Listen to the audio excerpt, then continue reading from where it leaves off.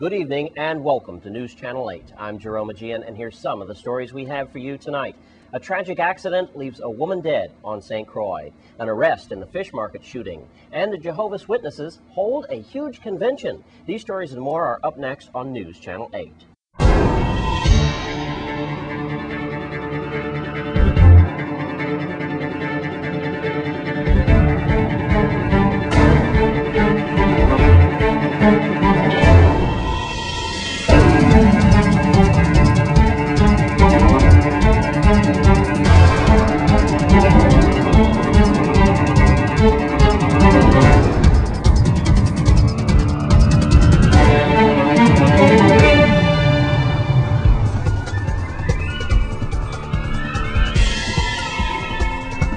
In our top story tonight, there was a horrible accident on the Melvin Evans Highway earlier today and the Paradise area of St. Croix. We now know at least one person is dead. News Channel 8's Wes Small files this exclusive report.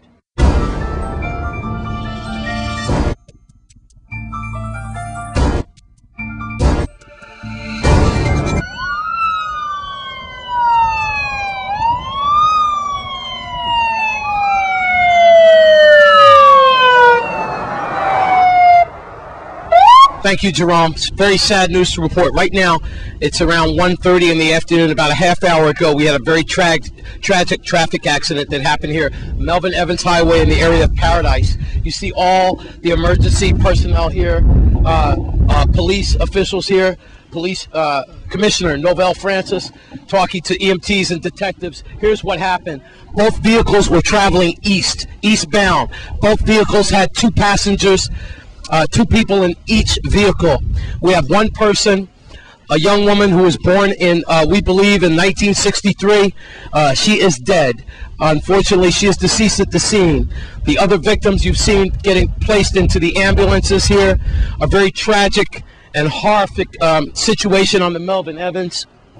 As you are seeing now, emergency personnel here extracting another victim out. Right there in the ambulance. This is all live as it's happening right now. News Channel 8 right here on the scene. You also see former Police Chief Thomas Hanna there. Also a bodyguard for Lieutenant Governor Greg Francis there on the scene. Several detectives here. Also, you see Police Commissioner Novell Francis all here on the scene. As we see this horrific story of at least one person dead on the highway. Unfortunately, a woman, like I said, next of kin has not been notified yet, but we know who she is, but we cannot divulge that. We do believe she was born in the 1960s. Right now, they're just trying to piece all these things together. If we have any more information for you, of course, we'll be getting it to you. Again, here's what we have. At approximately 1 o'clock this afternoon, traveling eastbound here on the Melvin Evans, we have two vehicles. Both vehicles had two people in it. One woman is dead, unfortunately. The others you saw being taken into the ambulances right now. Here you see dramatic pictures. The police commissioner for the VIPD right on the scene. Also members of the Insular Detectives Unit. Former Police Chief Thomas Hanna right there. Again, the men and women in blue, no matter what department they work for, they are all here to save lives. And that just shows you the impact of these accidents and how no matter what part of the police department you work for, you are ordered and to serve and to protect.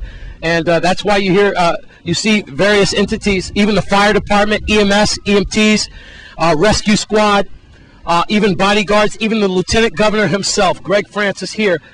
Unfortunately, a horrible scene as we have at least one person dead and the others critically injured as they have been taken into the ambulance. We can only hope for the best for these people here. More ambulances are on the way right now as the cameraman pans down. You are seeing exclusive and dramatic pictures right now on the Melvin Evans Highway. What went horribly wrong about a half hour ago is unknown at this time. But we can certainly tell you it's not good news here. Right now, that's all we have. One fatality, a young woman is dead, and the rest injured, taken into the ambulances here. If we have any more information, Jerome, by the time tonight, I'll give it to you. for this exclusive report on the Melvin Evans Highway. I'm Wes Small for News Channel 8. An arrest has been made in the recent shooting on St. Croix that left one man shot and wounded. 32-year-old Gary Morton was arrested earlier today. Let's go to Melody Rames with more on this story. Police on St. Croix arrested 32-year-old Gary C. Morton and charged him with reckless endangerment in the first degree, assault first degree, possession of a firearm in the commission of a violent crime, and failure to report ammunition in connection with the non-fatal shooting of a 46-year-old man on Monday, August 10th, in the vicinity of the Frederiksted Fish Market. Morton was arrested based on a warrant issued by the Superior Court of the Virgin Islands on Wednesday, August 12th, and arrested at about 10:30 a.m. August 13th. Morton was identified as the person who fired 2 shots toward the victim, striking him twice in the abdomen. Police said the suspect and the victim had a disagreement over a family situation. Morton was held on a $100,000 bail and was remanded to the custody of the Golden Grove Adult Correctional Facility.